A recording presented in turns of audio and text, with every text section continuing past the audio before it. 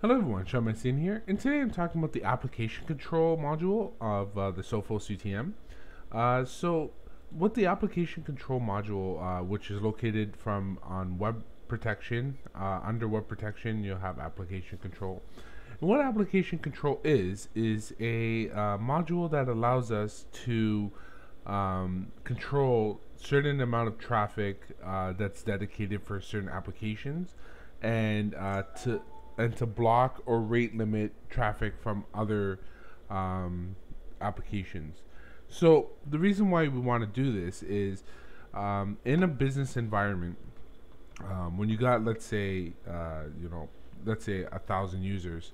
Now, if all those 1,000 users are going to Facebook and not work-related sites, it can take up a considerable amount of bandwidth.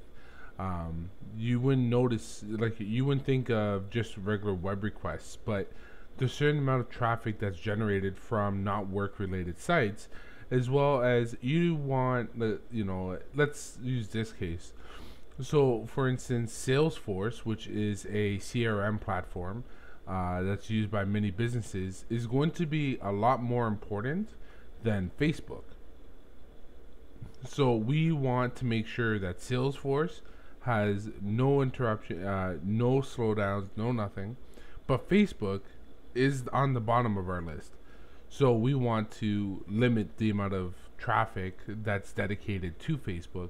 And we don't want anyone using Skype, so it's automatically blocked.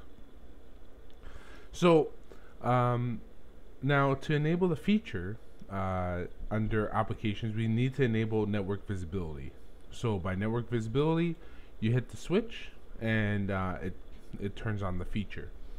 So it has this awesome feature. It's called Flow Monitor. So you can hit all interfaces, or you can select whichever is your WAN interface to see what traffic is leaving and coming in your network. Click Open Flow Monitor.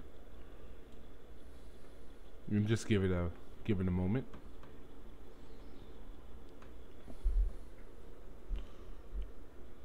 And this is the traffic that's currently coming in and leaving our network. Okay, so for instance, if this is a business environment, we would not want our users, unless let's say the technical team uses TeamViewer, right, to help support your customers. You wouldn't want any average user to be able to install TeamViewer. So you want to block that. So in order to create a rule, it's actually pretty simple in this view. You just go and click the block button, and then it creates a rule. So if I go over to the application control rules, there is a rule that gets generated, and that's the same for the rest. So say we come here. Actually, I think I may have. Oh, another thing too is on the top right hand corner here, you have the pause button, so it doesn't jump around screen, which I just got affected by because I think I blocked QQ instead of TeamViewer. So if I click block for TeamViewer, we should see a rule that specifically says TeamViewer. Yeah, and we do. Okay, so we'll just remove that one rule. So we've blocked TeamViewer. So now this will block the TeamViewer app and the TeamViewer website.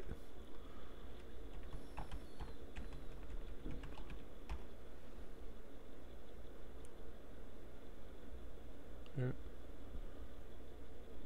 So you'll see the app and the website will be blocked. So any traffic destined to any known TeamViewer site will be blocked. So this prevents someone using a USB stick to install TeamViewer and try using it. It won't work. Okay. Now we can create manual rules. So in the application control rules, you can click new rule, and you have an option for allow or block. And so under control these applications, you can click the browse button by clicking the little folder, and these are the categories for which they have predefined predefined rule sets.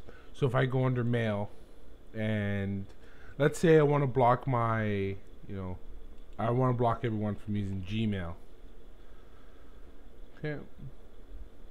So if I click the Gmail, all I do is click the application Gmail, hit apply, and you make a descriptive name, Gmail, and then hit save. So that's how to create a manual rule.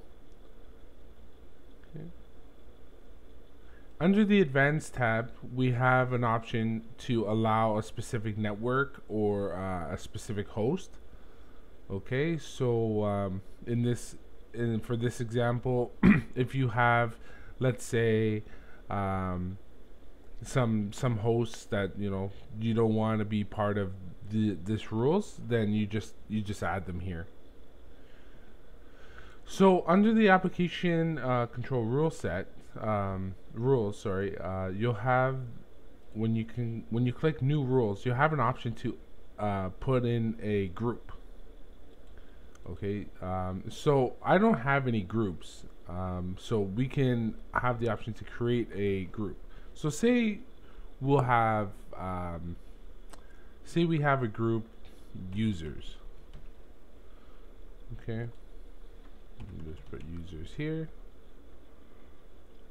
So what we can do is create specific rules for the users directory, or sorry, the users group. So let's say users, we want to stop Dropbox, which is a file transfer app. So hit Dropbox, don't allow Dropbox. Now, what you can do is you can also put options to allow certain applications, but determine what level of service you want. So I'll show you that in a minute. So for the users, Dropbox is disabled.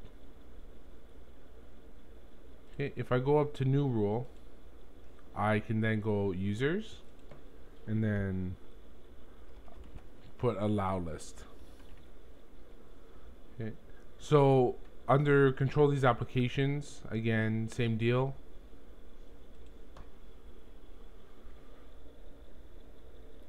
So now we're explicitly allowing traffic, right? But what we're going to do is say for games. Okay, I'm just going to pick one out of the, say Farmville. Okay, and what we can do is under productivity, a 5 on the productivity will give this maximum amount of bandwidth, and then 1 is absolutely the lowest amount, like it gives it the lowest priority.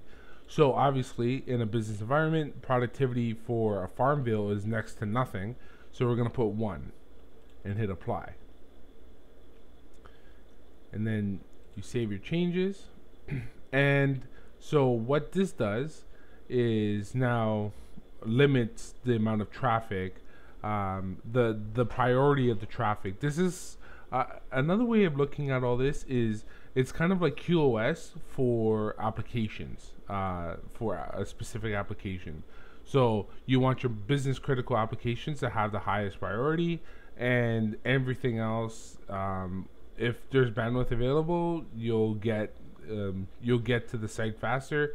If bandwidth is tight, then it's going to be rate limited or slowed down intentionally to allow the rest of the traffic in. So that is the application control module in the SOPHOS UTM. If you have any questions or comments about this video or any one of my other videos, please leave them in the comment section below. You can also email me at seanmancini2010@gmail.com and visit my website, seanmancini.com. Thank you for watching, everyone.